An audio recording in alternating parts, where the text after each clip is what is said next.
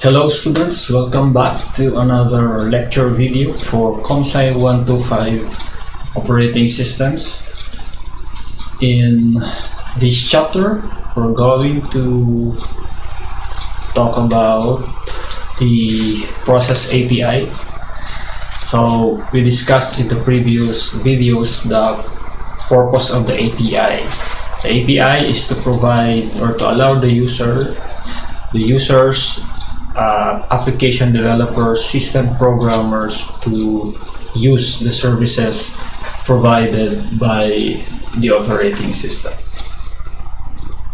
And what we're going to discuss in this video is the API provided by Unix systems and Unix-like systems like Linux. So in this chapter, we're going to talk about three main system calls that are related to processes. Recall that in the previous videos, we were talking about processes as an abstraction, and basically it's a mechanism to allow users to run programs and virtualize the CPU. So in this chapter, we're going to look at the fork system call, the exec system call, and the wait system call, and other related or process related system calls. So let's start with the fork system call. Now this system call is mainly used to create a new process. So remember that the differentiation between a process and the program, and the process is a running program, okay? And the fork system call actually creates a new process from a running process. You can think of this as you can only create a process from a running process. So what do we mean by that?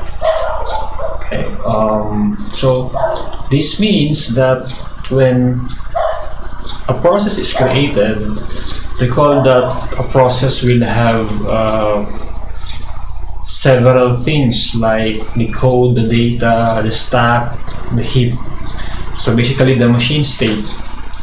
And the newly created process will have its own address space, its own set of registers, and a program counter. So these are the main information that will be unique to a newly created process. Now, this example code here, p1.c, illustrates the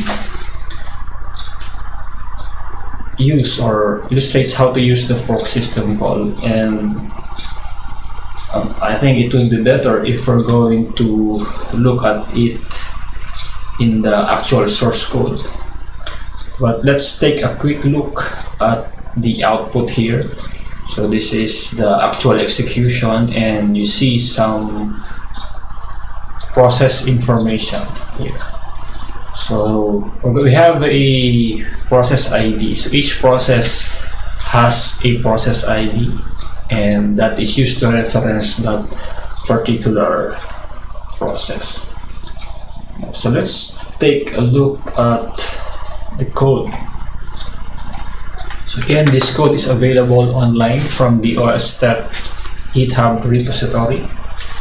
So our main folder for this video will be the CPU API, and we have the files here. Now I made some modifications in the make file. which is different from the original. I added the .elf extension to at least to signify that the executables are elf files, and I also added a flags here -g, which generates debug information from for the executable, so that we can debug these executables in GDB, as I will show later. So of interest to us in this part of the lecture will be p1.c. So let's take a look at the code. Okay. So it has the typical include directives for the stdio and stdlib, and for the use of the system calls, we need to include uni.std.h,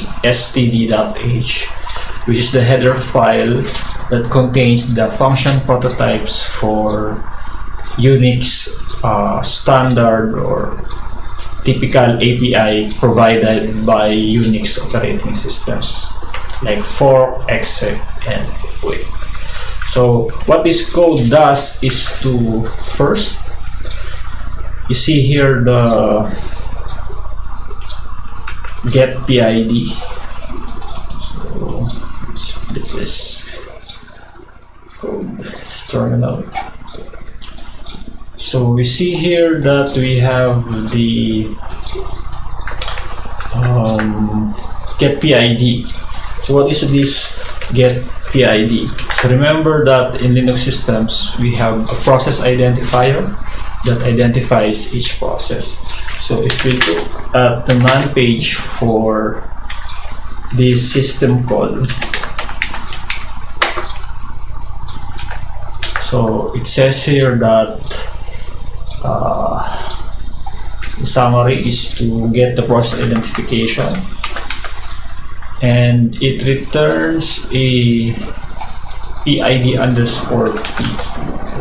So the description states that the get PID returns the process ID of the calling process, and this is often used by routines that generate unique temporal artifacts. But in the case of our example here, what we're doing here is from within the program we are retrieving the process ID that is associated when this program is run. Then we have, after this slide, we have the fork system call, and then the fork system call, okay, is the one that will create a process, and it return, if the return value is less than 0, that means that the fork failed. Okay.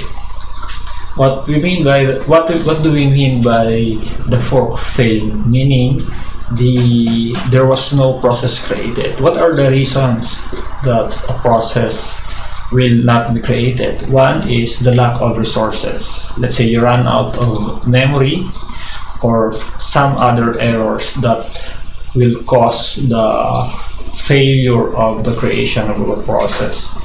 For example, some system limits are imposed, so a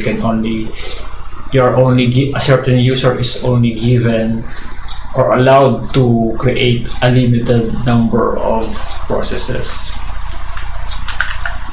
So the first condition here, so this is the first check. If the return value is less than 0, then fork failed. If the return value is 0, this is the child process, and what it does is to output hello, I am the child, and it also gets the PID. So this int here typecasts the return value of get PID. Remember that as shown in the man page, get PID returns PID_T. So we typecast it to int so that we can output the PID as an integer. Now if the An important thing to remember with the fork system call is that if the return code is 0, that means you are executing in the child process. Otherwise, if the return code or the return value of fork is not 0, that means you are running in the parent process or the original process. So hello, I am parent of this particular PID of the child process. Okay, and that's the simple code. So let's build this.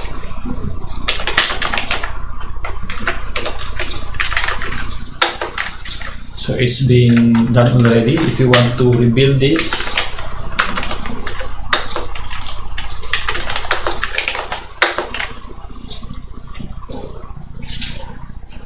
so let me run the code.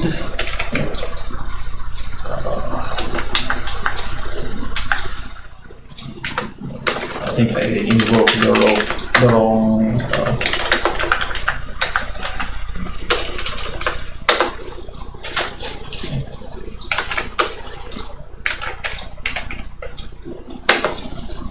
So here is the output of the execution.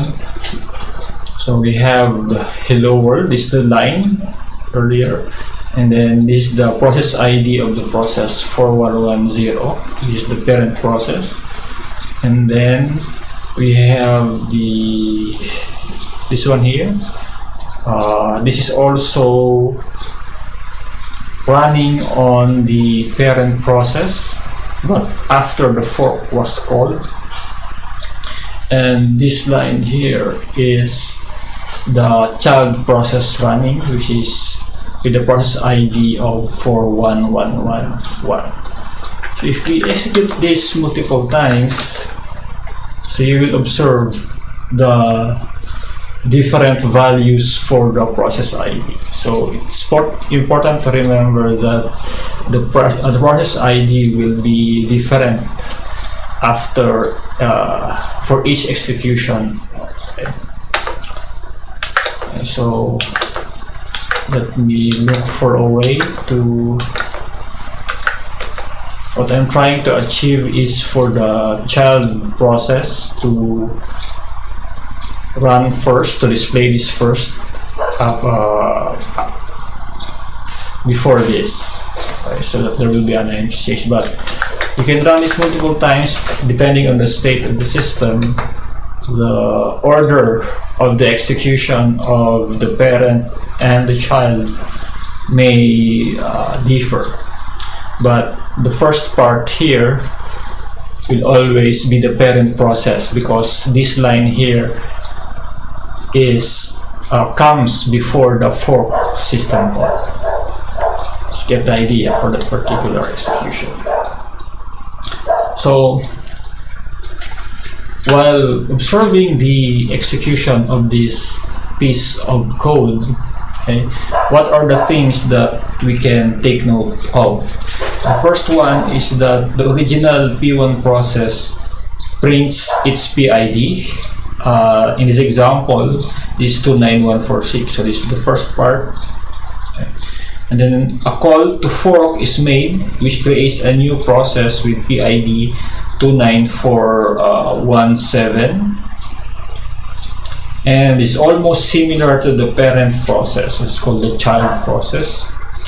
Notice that the child process began execution after the call to fork instead of the start of main.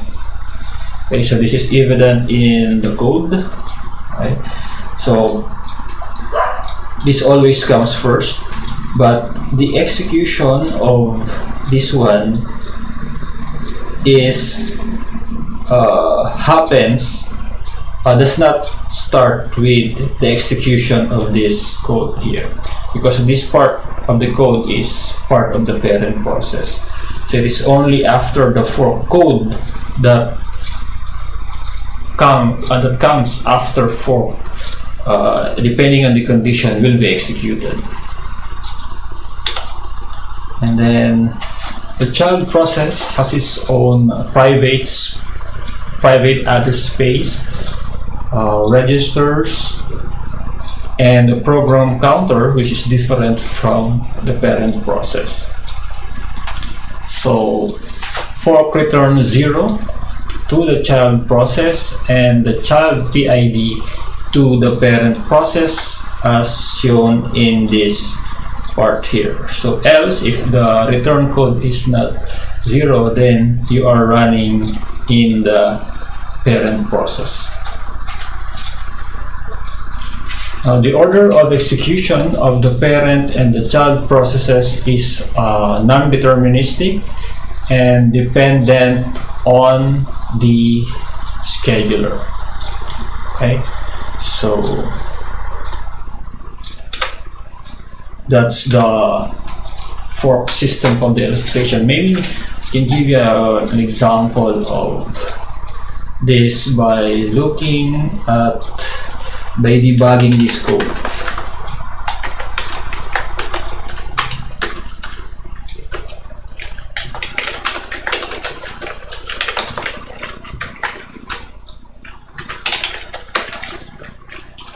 So you can run. So this code was compiled with debug information, so -d. So we can debug this. So I think it would be better if we use a user interface.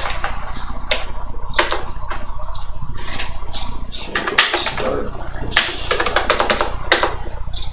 So in the upper part, you see the source code here. This is what we're going to debug. So let's set a breakpoint in the main program. And this is the breakpoint, and then let's run it.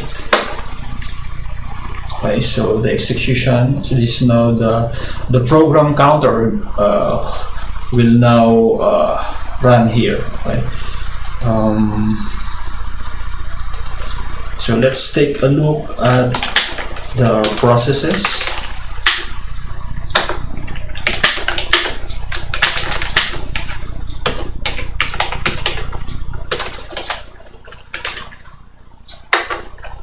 So this is the process ID of this code that you are debugging.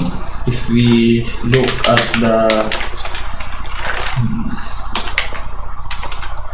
status of this code,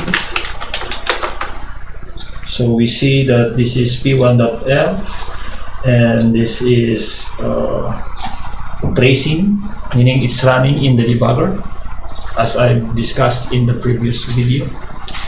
So we can also look at the memory. So this is the address space of the process, this particular process. So we have the different regions of memory. We have shared memory. As you can see here, we have the stack. Okay. So this is the address space, and we can also look at the state of execution of this process. We can look at the values of the registers here. So these are the values of the registers for this particular process. Now let's continue tracing the code because we are interested in the fork system call. So click type N, so it will proceed to the next instruction, next line of C code, then click N again. So this is the output, hello world PID. So we're done executing this line. The next line that we are going to see is the fork call. So let's try this, and you will see that there's a message that says detaching after fork from child process 5580. So going back to the terminal below, so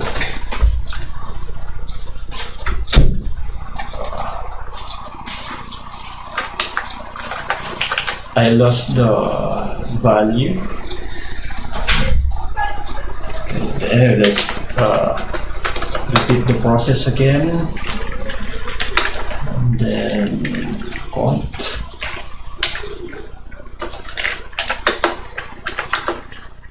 So let's go to, so this is the output of this one here.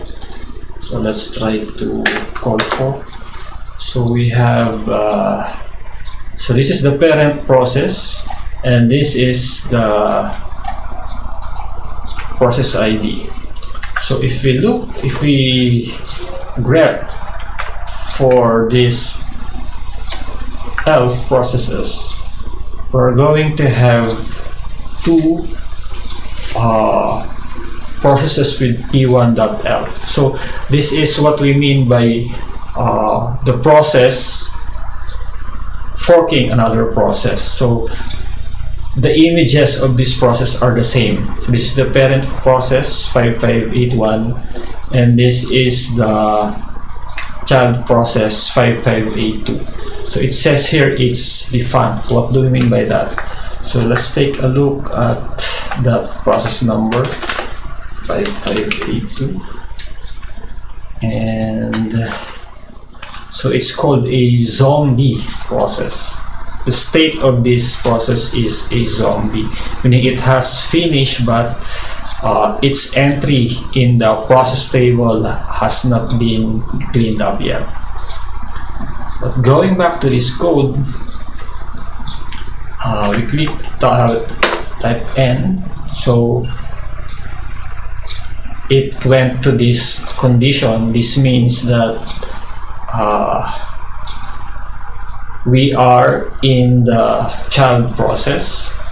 So if type N, no, it will check first if we are in the child process. So what does it tell us? It tells us that we are in the parent process, so it skipped the child process. We are not in that process, right? So we are in the parent process, and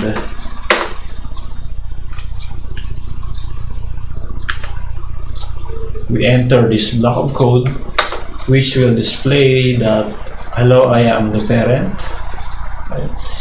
So after this code is executing this line, the parent process will die, but again this process is still running, the zombie process. Okay, then if I press N, then eventually this will end the execution of the process, and there will be no more P1 processes running because the entire sequence has completed already. So that's how the system call fork creates processes. So we only have, initially we only have one p1.elf, then after the fork we now have two p1.elf. The first one is the parent process, the second one is the child process, and after the parent ends, the child will also end. So you see a while ago that the child process became a zombie process. So it is not, it's some kind of a lost process. Okay, the next section of the lecture will be about the wait system call. So in the example earlier, the parent is possible to finish without waiting for the child to finish. So here we have the wait system call, which allows the parent process to wait for the child process to finish before the parent continues its execution. Okay, so let's take a look at the code here. So again, almost the same code, but the main difference is the presence of this line here. So we have a call for wait. Well, let's take a look at the description of this code, this function.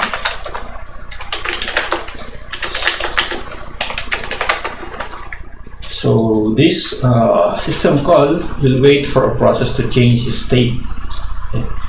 So this is actually the call that was used, the version of the wait call. So the status is set to none, and then it returns the process ID. So what does this do? Okay. All of the system calls are used to wait for state change in the child of the calling process. So it returns what? So the wait system call suspends the execution of the calling thread until one of its children terminates. The call wait status is equivalent to wait PID. Okay, so it's short wrapper. The value of PID can be less than -1.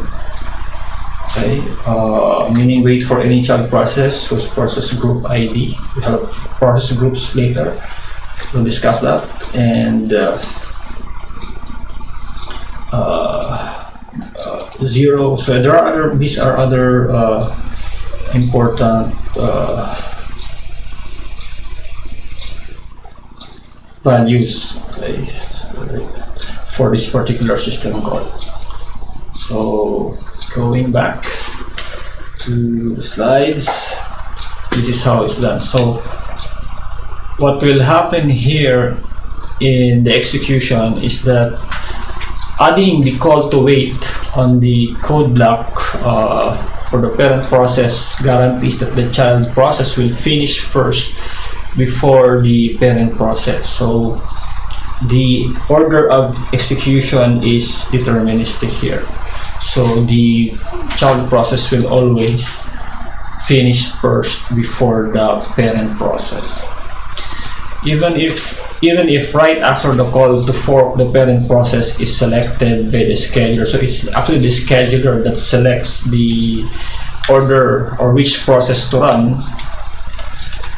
Even if the scheduler selects the parent process, but since the first line of the block for the parent process is wait, the parent process will block until the child process returns or finishes.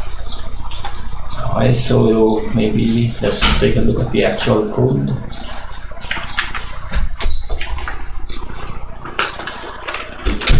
So we are interested in P2.C. So this is very similar to the code, but with the addition of this wait call. So if we run this, so you notice that the child finishes first before the parent finishes. In the previous code, it is the parent that finishes first. That's why the child process becomes a zombie process. The parent died or the parent process completed, but the child process is still alive. Therefore, it's called a zombie process. But if we have the wait, if we use the wait system call, we can let the child process finish first before the parent continues its execution. Thus, the child process terminates normally. Its state does not become zombie. Okay, so that's the idea for the wait system call.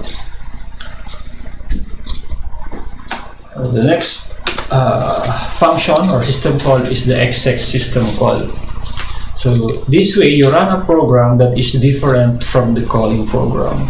In the fork example presented earlier, we have p1.elf and then as the parent process, and then another p1.elf as the child process. So they are of the same program image. Now the exec system call allows the execution of a different program for the newly created process. So it runs a program that is different from the calling program. So instead of p1.elf, we're going to have a different executable being executed. So here the child process will have different code, static data, address space, registers, and program counter. So it's totally new. In the previous examples, the code and static data of the child process are the same as the parent process, right? After the call to fork. So in this example, we're going to run a different program after a process has been created. So I guess it's better if we look first let's look at a sample run here, but this is the idea here.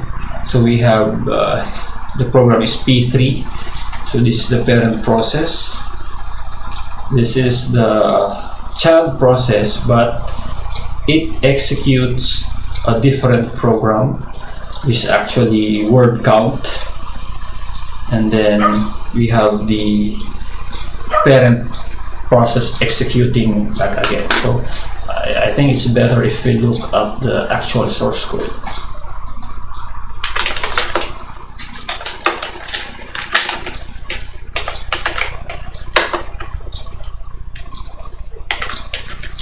So almost the same code, and then we have the child.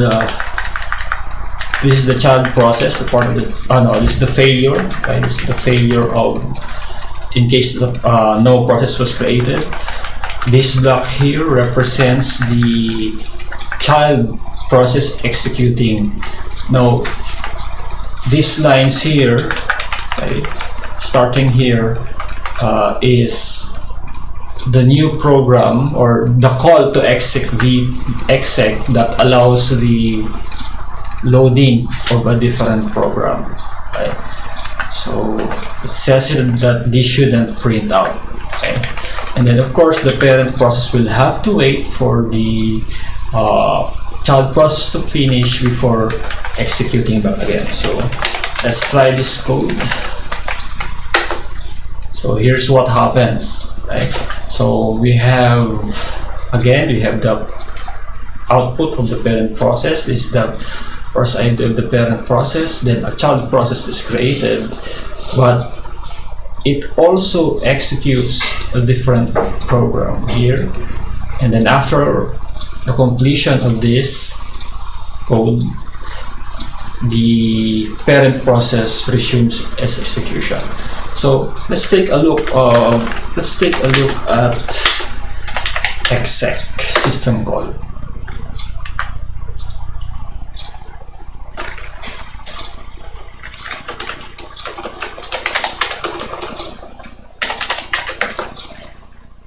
Okay, so we have here, so the exec system call actually has different versions. What was used in the sample code P3 is this one, exec VP.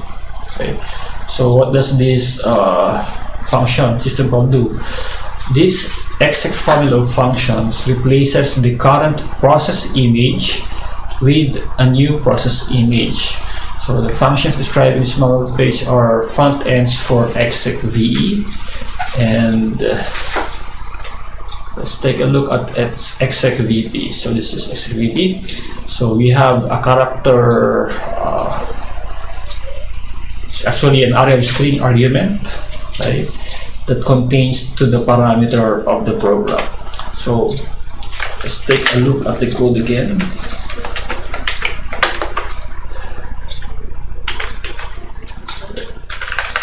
So this is the actual call, but before the actual call, we have to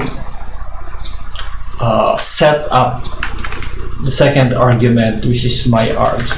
So it's basically an array of strings. So the first one will be the name of the executable, which is actually word count, and then the parameter, and then the null. You set the last argument to null. So without using this code, let's try to use the word. First, let's look for the word count. So word count is a file located in this directory or this folder. If we look at word count, it says it prints new line, word, and byte counts for a file. So this is a pretty slick command, and we can check whether this what type of file this WC is. So it is an ELF executable. That means we can run it. Then if we, so the code here accepts, the word count command accepts an argument, which is the file. Okay, so we can actually try this.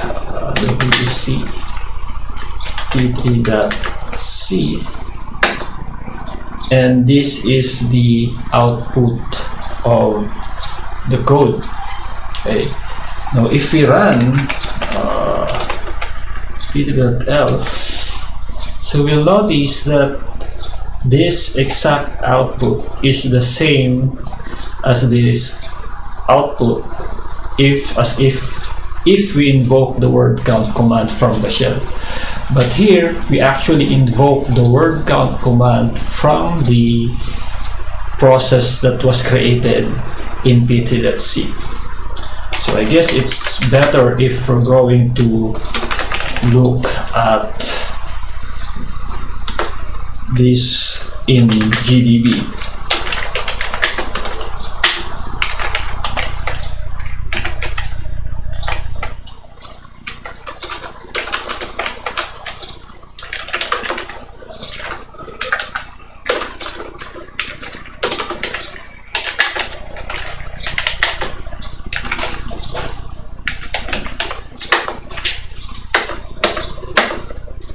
So we have the code here.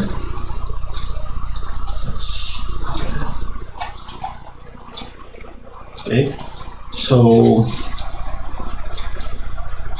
let's set a breakpoint here in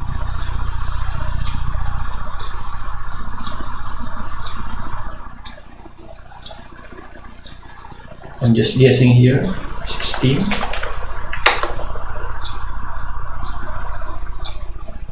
No, it's 9. So anyway, so let's run that from that point, and then we simply end. And let's look at the fork system call.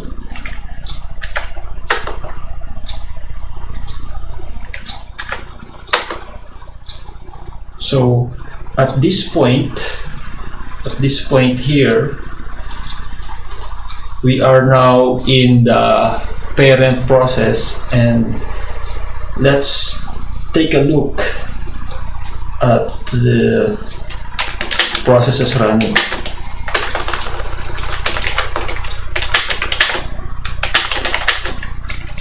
So we are debugging p3.elf. So we are sure that we have p3.elf here. Now, do we have WC running? Yes, we have WC running. Okay. So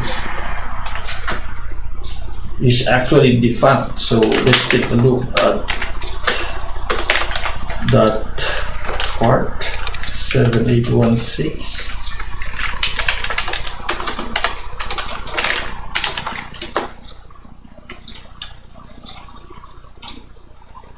So it's also a zombie process because we are running it inside GDB. Okay. So let's go back to GDB, continue, and we are now back to the parent process.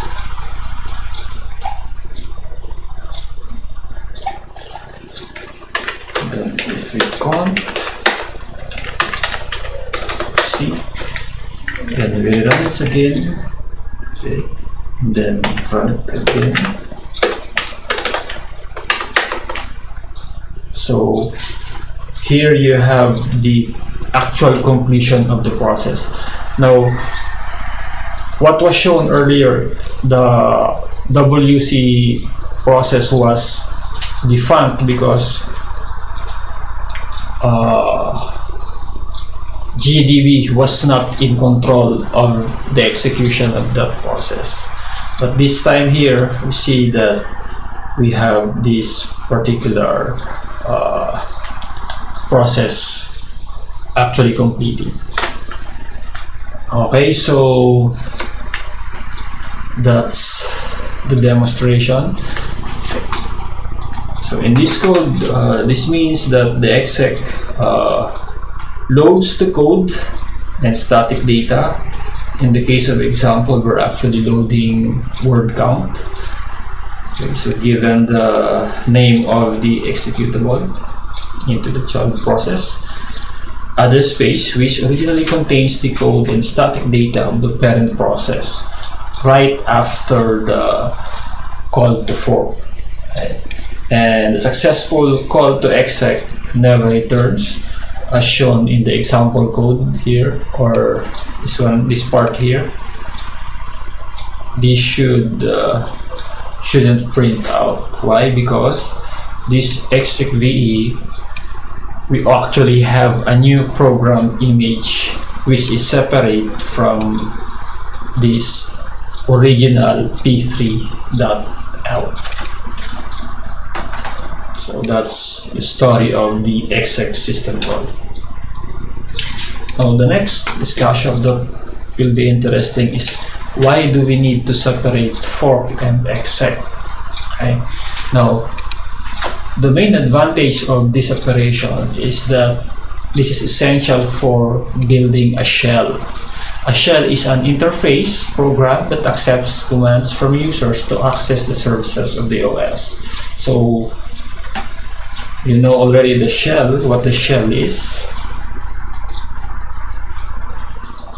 Okay. So what we're using here is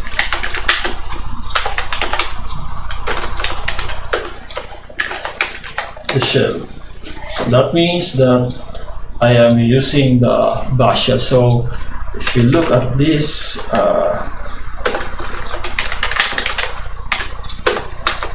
and then if we look at this executable, so we say that this is an executable. So this is actually a program also that allows us to run commands. So this is the prompt we have here. Okay. So going back, okay. So examples are for Linux we have the bash, and then we have Z shell if you're using Arch Linux. For Windows we have the command prompt and PowerShell as examples of shell. So with separation, the shell can run some code after the call to fork but before the call to exec. So this space between after calling fork and before calling exec, the parent process, or if you're writing a shell, can do some magic that will allow it to change the environment of the what to execute, about what to execute process. Examples of these features will include pipes and input-output redirection. So that's why we have a separate fork and exec system calls. In some operating systems, they simplify this with a spawn system call. In DOS, for example, if you want to run a program, you call this a spawn function. But in Linux type or Unix type systems, we have the fork exec combination. So it's a continuation example of input-output redirection. So we have the output of word count, instead of being shown to the screen, in the screen, is saved or redirected to a text file. So this example code here, so let's demonstrate that.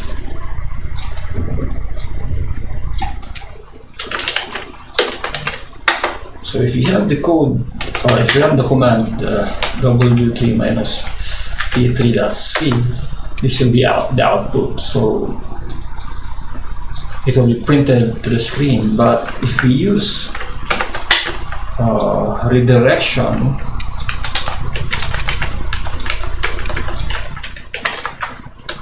there will be no output on the screen, but there will be a new file here, and then when we got that, so this output, instead of being displayed on the screen, was actually saved to a file shown here, new file.txt. So how did that happen? Okay, now for a shell to implement this, what it does is to close the standard output. Recall our discussion last time.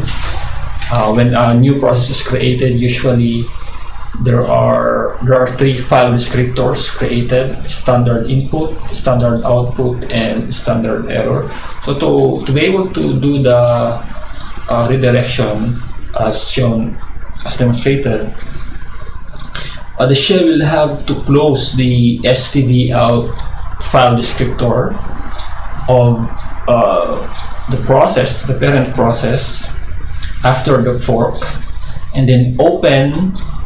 So we use the open system call to create a new file before actually calling exec. Right? So why does this work? This works because the open system call starts from 0 when looking for available file descriptors to use. Since stdout fd file descriptor 1, so that's the number file descriptor for stdout, was closed, the call to open will assign fd1 to new file.txt and will be treated as the stdout after the call to exec. So that's how it works. So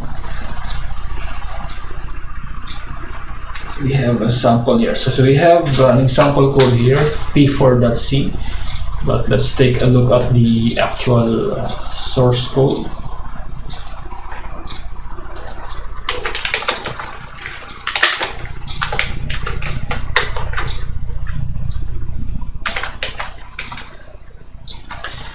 So here is the code.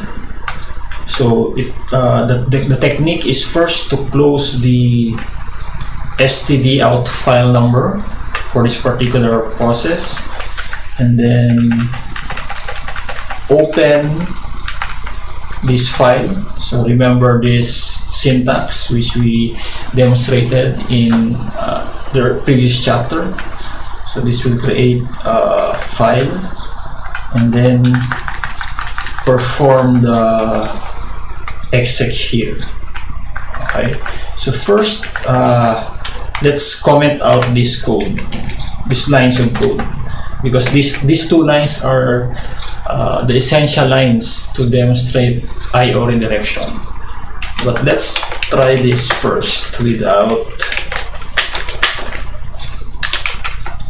first commenting those two lines. So we have the p4.l. So it's just nothing, okay? It's just the typical P3, very similar to P3, and we don't notice any new file. Let's remove this p4.output. Okay. So we don't have p4.output, but if we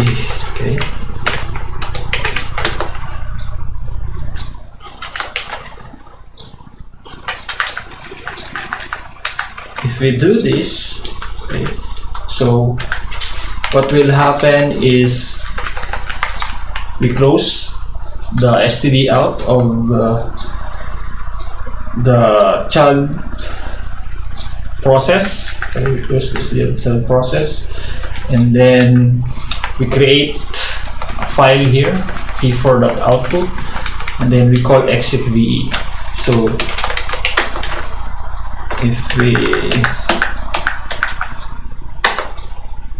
run this code again, so there will be no output to the screen, but we will see p4.output here, and then if we cut that, then we're going to have this output. So by just adding these two lines, given that we have a separate fork and exec system calls, we were able to redirect the output of word count to a file by closing the STD out of that to the child process, and then assigning it to a file. So anything that is written to the screen by the new process, new program image loaded by exec will go to the file. So that's the magic of that redirection.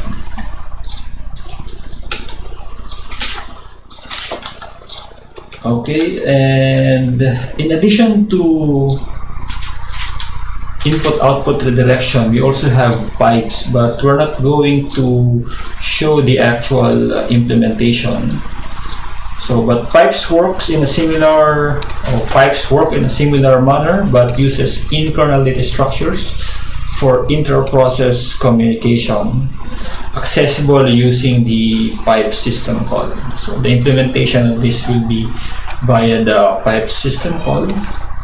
Let's take a look at the man page of that system call.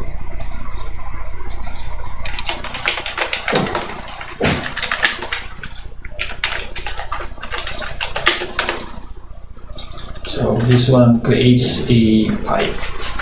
Okay, so you need some additional structures here. So this is the sample call. So you need to have file descriptors for the pipes. Associate file descriptor for the pipes. Okay, so pipes create a pipe, a unidirectional data channel that can be used for inter-process communication. Okay, so there.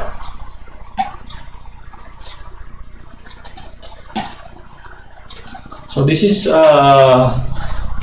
what happens here. Example. The STD out of PS is connected to the STDN of grep through a pipe. So this is an example which I showed you earlier when we were trying to look for the process ID of running processes. So this one will have STD out. By connecting that to the STD in of grep, then we have two processes, PS and grep, communicating via a pipe. So that's another interesting mechanism in Unix operating systems. Although in Windows we also have pipes, similar mechanisms also. So it's a data channel, unidirectional data channel between two processes. Okay, and next is process control and users. So there are other process-related system calls. For example, we have the kill system call, which is used to send signals to a process. So personally, I use this to kill processes when I no longer need them, or let's say some program or some process hangs, some window hangs, so I can use kill command, which implements the kill system call. So there's a mechanism called signals. For example, by pressing Ctrl C, if you are running a program and then you press Ctrl C, that will send a terminate or an interrupt to the running process that will receive it.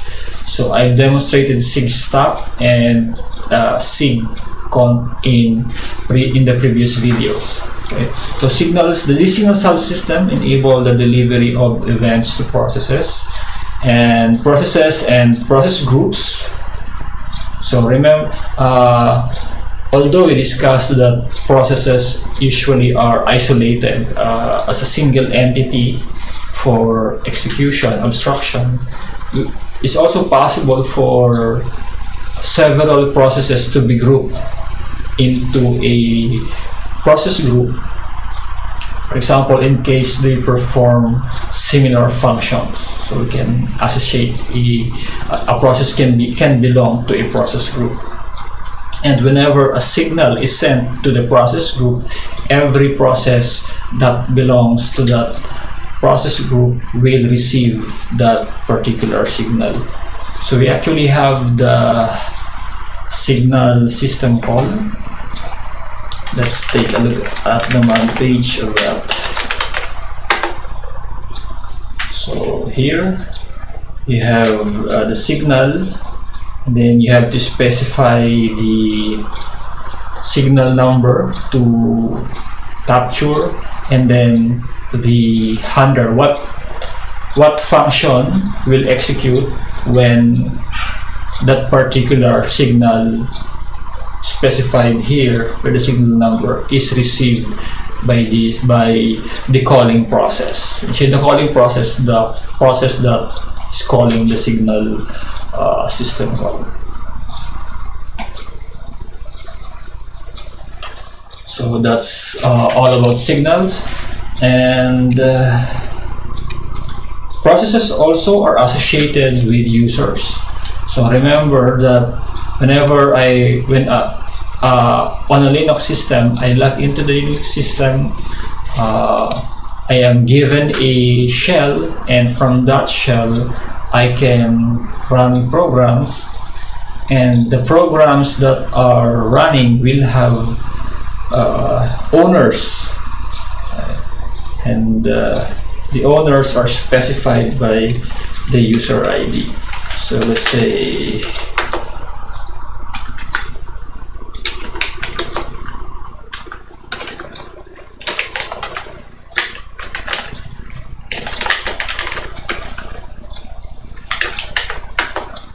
so as you can see here, we have processes that are owned or are running, owned by the user from say 125, which is actually the current user that is logged in here in this particular system, in my machine here. So processes are associated to users in order to provide some ownership and control, as well as limited security and protection. So you cannot kill a process that you do not own. Okay. Example of a function for that are related to users will be the getUID, which is system call to return the user ID of the user of the process that is calling this get UID. For some useful commands for process related work, so we have demand page, as I've demonstrated. During the early days, we don't have Google, so we have demand page to learn about the commands. Top and HTOP. Okay, I've demonstrated it. PS and PS3. So PS3 is useful for looking at the hierarchical structure of process relationships. So you see here that in modern Linux systems, we have systemd as the main, very first process, and then from that, other processes will spawn. So, for example, so if I run bash, okay,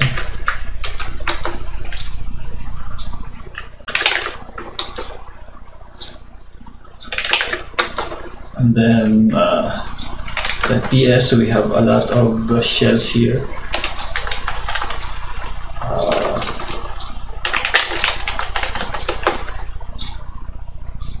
Let's look for PID. Okay, so we have PID PS3 2240. So you will notice that we have bash, and then PS3. Do we have a CSH here? So we have TCSH here, we have a C shell here. We have no other shells here, so but this will show us that we have several layers of bash. Then if you okay, so that's the idea of PS3. Then we have kill and kill all, and FG and jobs, and of course this proc file system. Okay, so that ends this chapter.